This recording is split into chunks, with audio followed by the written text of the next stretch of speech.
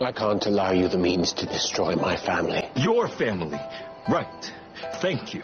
Klaus, Marcel will betray us. I saw it with my own eyes. I will betray you? I asked, begged for your help, and you left Davina to rot.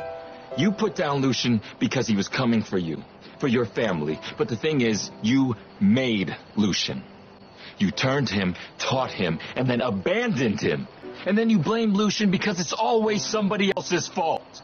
But maybe you were the villains in his story. After all, that is the Michelson way, right? Kill, maim, torture, all in the name of family. Always and forever.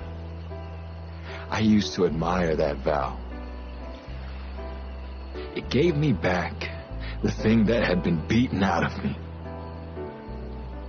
Faith in those you love.